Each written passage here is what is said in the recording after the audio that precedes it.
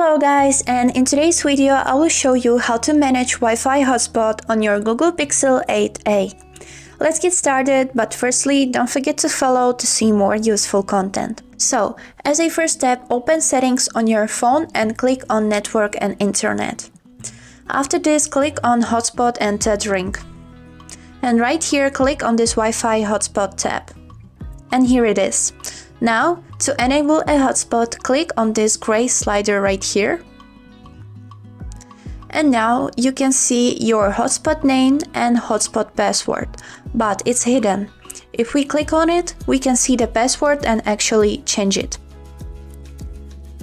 And also, you can see this feature right here, turn off hotspot automatically.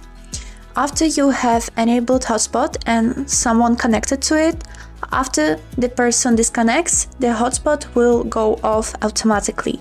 That's kind of cool feature because hotspot takes a lot of battery. So let's try to connect to this hotspot from another phone.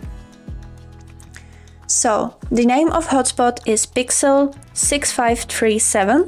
I can see it right here. Click on it and it will require a password. And the password we can see right here if we click on this. It's from 1 to 8. And that's it. After you will click join, the hotspot will be connected successfully and you can use your friend's mobile data. I hope this video was helpful for you and thank you for watching.